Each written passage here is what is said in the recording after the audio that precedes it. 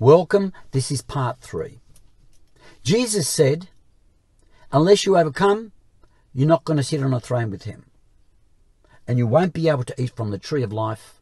You will not be able to enter into the holy city. What does that mean? We saw in parts 1 and 2 that it simply means to surrender to Jesus, and you get your robes washed in the blood of the Lamb. And when you wash your robes in the blood of the Lamb, you have overcome. You have overcome. That was tape 1.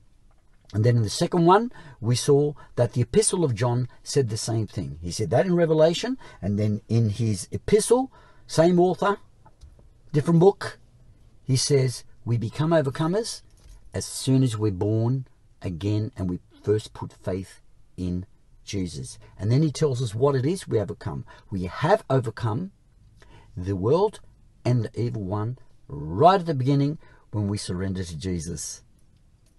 That's when you overcome, when you first come to Christ and you're guaranteed a seat in heaven. Now this is part 3. Now that I am an overcomer already because I've become a Christian, how do I relate to sin? Am I going to sin anymore or not? Get ready for a shock. John has already told us, and we saw already in the previous teaching, that we are already overcomers. When we first put faith in Jesus, we've overcome the world and we've overcome the devil. What does that mean? We don't sin anymore? No way. The whole book, 1 John, is written to Christians who he identifies as overcomers. They have already overcome, and he'll speak to overcomers and he will tell them, but you're still going to sin. You are fully an overcomer and you're still going to continue to sin. Want the proof? Don't forget, we've already seen that he's called them overcomers. Go back to the previous teaching. Otherwise, this one, you're not going to accept it. Yeah? He's writing to people who have already been identified as overcomers. And this is what he'll say to overcomers. 1 John 1:8 right up to 2:1. 1 John 1:8 right up to 2:1. Speaking to overcomers, he will say, but if we say we have no sin, we, John, the overcomer, including his audience, who he has already identified as overcomers. If we, overcomers, say we have no sin, right in the present, we deceive ourselves and the truth is not in us. So if any overcomers say they currently have no sin, they're deceivers, the truth is not in them. So overcomers must admit they have sin. But more. 1 John 1:9, the next verse. But if we, overcomers, confess our sins, he is faithful and just to forgive us our sins and to cleanse us from all unrighteousness. Overcomers will have sin. They will not say they don't have sin. They will admit they do have sin, and they will confess their sins. But even while they're admitting they've got sins and confessing sins that they're committing, they're still overcomers. That's the good news. Overcomers is my identity. I am an overcomer and I still blow it. Verse 10.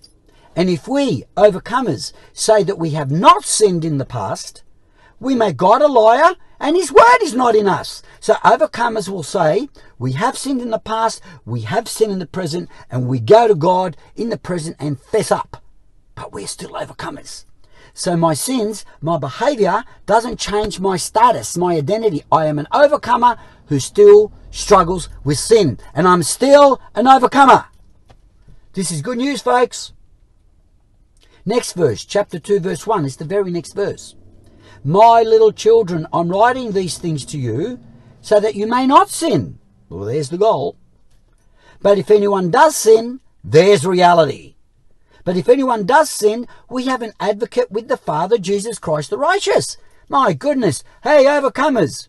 I hope you don't sin. But when you do sin, you better admit you've got sin. And you better fess them up. And don't say that you don't have any or that you've never had any. Because you're a liar, you deceive yourself, and the truth is not in you. So overcomers have an identity as overcomers, and they will sin. And you're still an overcomer.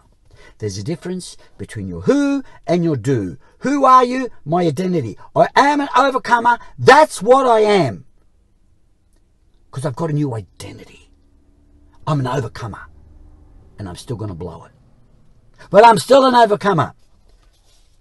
John talks about this change in identity as soon as we put faith in Jesus. We become children of God, overcomers who still sin.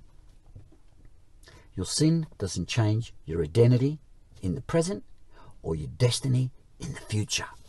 Watch this. Remember, he's writing to people that he has already identified and labelled as overcomers and said, you guys sinned in the past, sin in the present, and when you do, go to Jesus and fess up.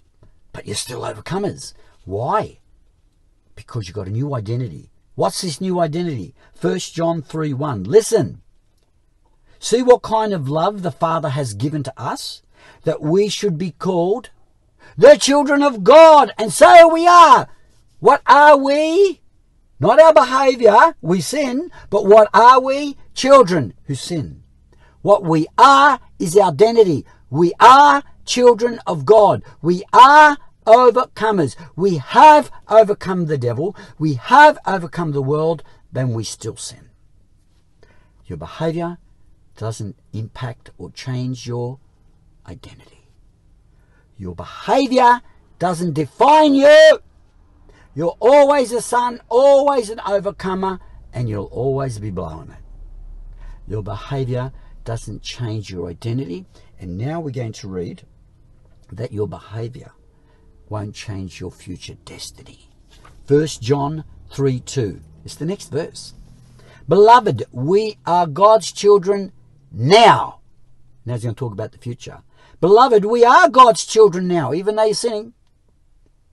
Beloved, we are God's children now, and what we will be, future, has not yet appeared, hasn't happened yet, but we know that when Jesus appears, we will be like him, because we shall see him as he is. Notice he didn't say, because you're sinning right now and your children right now, you're going to blow it in the future. You're not going to see Jesus. It's not what he said. But we know that when he appears, we shall be like him, because we shall see. We're going to be there. We're going to be there.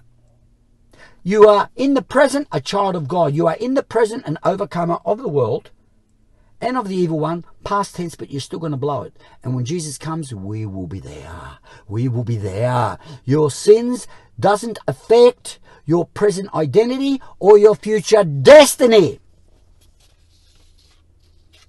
To overcome simply means I've washed my robes in the blood of the Lamb, and when that happened, he washed away my old identity. I instantly became an overcomer. I was freed from all my sins. I became a child of God who's going to keep falling and failing and confessing. But when he comes, I'm still a child of God, and I'll be there, and I will see him. That's the gospel of grace. I hope this series has blessed you. Bye-bye.